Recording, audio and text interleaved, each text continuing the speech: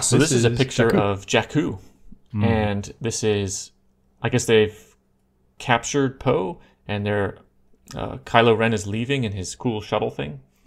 Looking at Jakku, I see an impact crater right there with I don't know what these ejecta is called. This like spider looking thing. These guys.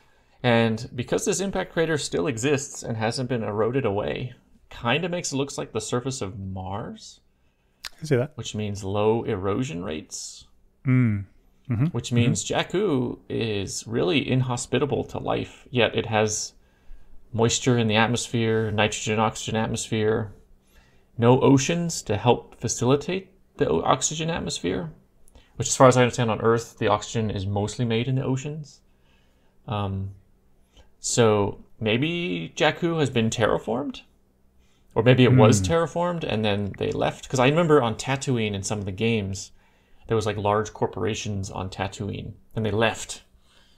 And now it's just desert. Oh, now it's wastelandy. I see. Yeah. So you're saying that if there was a planet that was like naturally hospitable to humans, then you would have things like water around and oxygen and wind, and so you wouldn't get things left over like this. Like you wouldn't get impact craters left over in seemingly pristine condition, because it would get eroded away by whatever weather. And so, but the fact that this is here tells us something about that the planet isn't naturally hospitable to humans. Yeah. But clearly there are people living there. Like, so maybe it was terraformed. Maybe it's terraformed. So maybe there is a lot of back history of Jakku that could be explored in the extended universe. Let's go back to Jakku. Yeah. Also, no oceans. That's a big one for me. Even if it is a desert planet, the fact that there's no oceans means I don't know if the atmosphere can be nitrogen, oxygen. So I don't know. Unless it's like magically dialed into just the right amount of oxygen. yeah. But I guess what oxygen has to be constantly replenished over geologic time because it's so reactive. Oh, good point.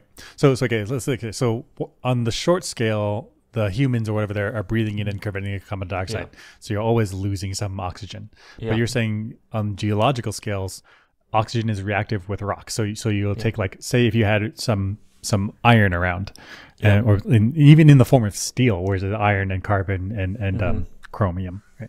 Chrome, and then oxygen will get grabbed up and it gets turned into rust. So oxygen is disappearing all the time because it gets absorbed into stuff. Yeah, because it's so reactive. Yeah. So could be an interesting backstory of Jakku based on this one asteroid crater. Yeah. Maybe it was terraformed and filled with some O2, some breathable oxygen, and then when it was abandoned, there's just a timeline. There's a time limit on this planet, and people are living here for a while, but it's unless it's continually terraformed. Right. And then this. So this, I guess, now that I'm thinking about it, if Jakku is an important place, why would the Empire ever fight a battle around Jakku? It doesn't seem like it's an important place. Right. And yet here's a Star Destroyer that crash landed on Jakku. So was there a battle of Jakku? And then why would the Empire expend resources near Jakku? That's...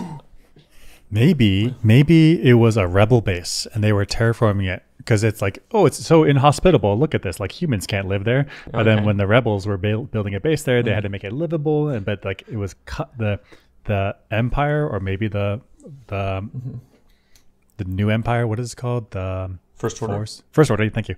The First Order, maybe they're like, we see it here. Let's go attack them. Okay. So I guess you're saying maybe the rebels were putting bases on inhospitable planets, which then Imperial intelligence figured out. So they send a Star Destroyer or a fleet of Star Destroyers.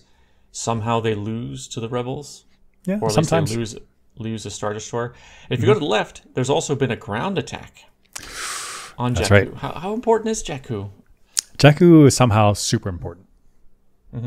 So I guess this means there needs to have been a battle of Jakku during the rebellion times, right? That's right, because these are not First Order actually. This is the Empire style. Yeah. So there's probably some history there. I haven't looked up on Wikipedia a battle of Jakku. Does that exist? You want to look it up? Let's look it up. Let's see. Battle of Jakku. Oh, hey! Oh, there we go. Whoa. Okay. Was decisive last stand of the Galactic Empire against the New Republic on the surface and above the desert world of Jakku. Due to final conclusion after a year of prolonged fighting following the Battle of Endor. So this is the last stand on Jakku? How did that happen? What a random location. Okay, wait. I need a moment to break this down. So Battle of Endor is when Palpatine dies. Yep. It's when Vader goes down. That's when Luke wins the thing. But we're saying that even a year after that, the Empire is still duking it out, and it turns out the Jakku is in the last battle. Okay. Yep. Wow. Sounds like we got some reading to do. Damn. Cool. You called that. That's really cool. Incredible.